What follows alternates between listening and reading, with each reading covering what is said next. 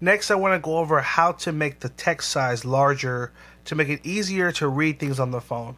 So we're going to swipe down from the top of the screen. In the upper right corner, we're going to tap on the settings wheel.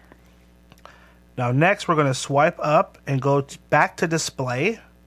From here, swipe up and go to font, size, and style. You have a few different things you'll want to control. First is the font size.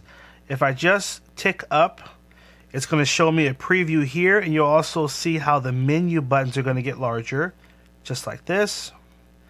Feel free to keep adjusting until you get a comfortable size. You can also then hit the home button to actually see how everything looks different. You'll notice all my text under my apps are now bigger. When I swipe down from the top, some of these menus should be larger as well. Let's hit our recent apps button to go back to the settings.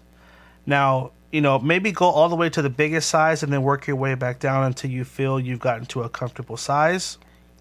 Next, you'll want to tap on bold font. This is another way. It'll make all the text bold and it'll pop a bit more. That'll help as well. You can test this out by going to the Google Chrome app. Now, Chrome is the web browser. This is going to the internet. So you can then see how much larger everything looks based on how you changed it, and hit recent apps to go back to the settings again and keep tinkering until you find a size that works best for you. You can also decide to change the font style, and maybe there's another font style here like this Gothic bold that might show a bit better as well. So these are just a few of the things you can play around with to try to make the text bigger. And again, if I go all the way to the right, you'll see, this is really big. So obviously everyone's eyes are different, so you'll want to keep tinkering with it until you find a size that is most comfortable for you.